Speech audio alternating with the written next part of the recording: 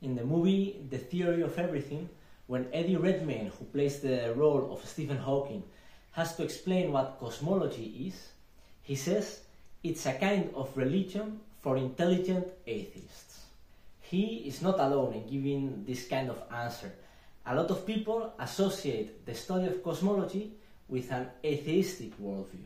Atheists use science to understand how the universe came to be, where religious people simply believe in creation stories and old myths. In this video, I would like to give a short overview of the history of modern cosmology, in order to challenge this idea precisely. And I will also comment on where this perception of conflict between cosmology and traditional Christian faith comes from. The story I want to tell begins in the year 1915 with the publication of the Foundations of the Theory of General Relativity by Albert Einstein. This is the theory that we still use nowadays to describe the gravitational interaction between the Sun and the Earth and the Moon, and so forth. I will not try to explain general relativity in simple terms, since this has been done before by thousands of people much better than what I could do. Where I want to focus is on what happened during the 20s and the 30s of last century. After Einstein published his theory, some physicists started wondering, what does general relativity have to say about the universe as a whole? Right? And two key figures here are the Russian Alexander Friedman and the Belgian Georges Lemaître. I will spare you from any attempt to pronounce his name correctly with a French accent. Lemaître was not wearing a costume for a Halloween party in this picture. He dressed that way because he was a Catholic priest. He and Friedman worked independently from each other, but they arrived at essentially the same conclusion. Our universe must be either expanding or contracting. It cannot remain static. On the picture, you can see the original hand drawing of Lemaître, which is still preserved today, where the distance between two faraway points in our universe is plotted as a function of time. What is shown in that picture is not exactly the distance, but what we call the scale factor. But I think you won't miss the essence if you interpret it this way. What Lemaître found is that depending on how much matter and energy is present in our universe, it will either expand and contract later on, or keep on expanding forever. And a couple of years later, in 1929, Edwin Hubble confirmed experimentally that our universe is currently expanding by observing distant galaxies. But Lemaître's research did not stop there, and in the year 1931, he wrote an article concerning a very special point shown in the figure. As you see, the distance between faraway galaxies seems to approach zero at that point. Lemaître then wondered, could it be that our whole universe has a common origin in a singular event long time ago? Inspired by the knowledge of his time about radioactive decay, he proposed his theory of the primeval atom. Perhaps our universe consisted long ago of a single incredibly massive atom which then started decaying into smaller pieces. Even though we now no longer think about the universe as coming from one huge atom, his main insights were essentially right and became what is now known as the Big Bang theory. At the time in which he was carrying out his research, Lemaître was probably aware that his proposal would not be met by a lot of enthusiasm. A Catholic priest working at the Catholic University of Leuven, using Einstein's theory of relativity to talk about the beginning of time, that sounded too much as someone using science to justify his religious beliefs. Moreover, the most prominent physicists at the time were convinced that the universe did not have a beginning and did not undergo any evolution on its largest scale. In the abstract of his paper called The Beginning of the World from the Point of View of Quantum Theory, you can see how Lemaître refers to the opinion of Arthur Eddington, who was one of the leading figures in relativity at the time, by saying Sir Arthur Eddington states that philosophically the notion of a beginning of the present order of nature is repugnant to him. Repugnant. That is what a lot of physicists thought of such an idea. What was the reaction of Albert Einstein? In a short article about his encounters with Einstein, Lemaître recalls that when they met in California in the University of Pasadena, they discussed several topics. But, and I quote, "When I spoke to him about the primeval atom, he stopped me. No, that suggests creation too much." One of the biggest enemies of Lemaître's proposal was the cosmologist Fred Hoyle. He had an alternative model to account for the expansion of the universe, which he called the steady state model. In this model, the universe is eternal. There is no beginning of time. Fred Hoyle was a die-hard atheist, and he used to mock the idea of Joseph Lemaître. In fact, he is the one who invented the name Big Bang for Lemaître's proposal in order to ridicule him. And about the people who were convinced by Lemaître, he had the following to say: "The reason why scientists like the Big Bang is because they are overshadowed by the book of Genesis." There are other further examples one could use, but I think that the atmosphere at the time of Joseph Lemaître is by now clear. In the beginning, the Big Bang theory was perceived as the invention of a Catholic priest in order to justify creation stories in scientific terms.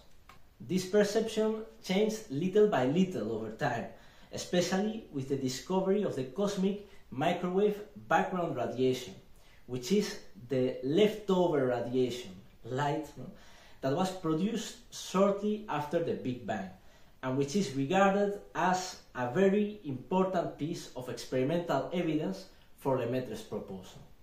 I have an anecdote to illustrate how strong this change in perception has been. In 2016, a friend of mine shared with me some news he had read. The title was 0.0% of Icelanders 25 years or younger believe God created the world, Paul reveals. I was really curious about this claim, so I tried to find out how this conclusion had been reached. The poll had been organized by the Icelandic Ethical Humanist Association, an association of Icelandic atheists. Big surprise. And the question they had posed was the following: how do you think the universe came to be? And the possible answers were: the universe came to be in the Big Bang, God created the universe, don't know, other. If you chose the first answer, you were put on the atheist camp. But you have to realize that if you had given the exact same answer not so long ago, you would have been put in the silly Catholic who follows this priest from the Catholic University of Leuven camp. So how have we arrived at this point? There are probably 1,000 things you can say, but I only want to mention one, which to me seems the most important. In the recent decades, there have been several famous atheists who have managed to convince the general public of the following statement: the Christian faith is committed to the literal interpretation of the book of Genesis. Or another way of saying the same, all Christians are creationists who believe the universe was made in 6 days some few thousands of years ago. Perhaps the atheist who has had the biggest impact in this direction is Richard Dawkins, whom a lot of you may know. If this claim is true, then it is clear that the Big Bang is incompatible with the Christian faith, since according to Lemaître's theory, the universe is several billion years old. But is the claim true? are Christians, and in particular the Catholic Church, committed to a creationist interpretation of the Bible?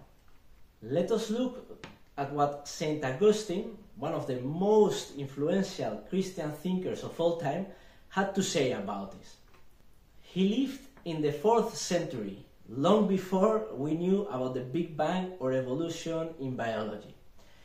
But when discussing how one should interpret the book of Genesis, he was no fan of a literal interpretation.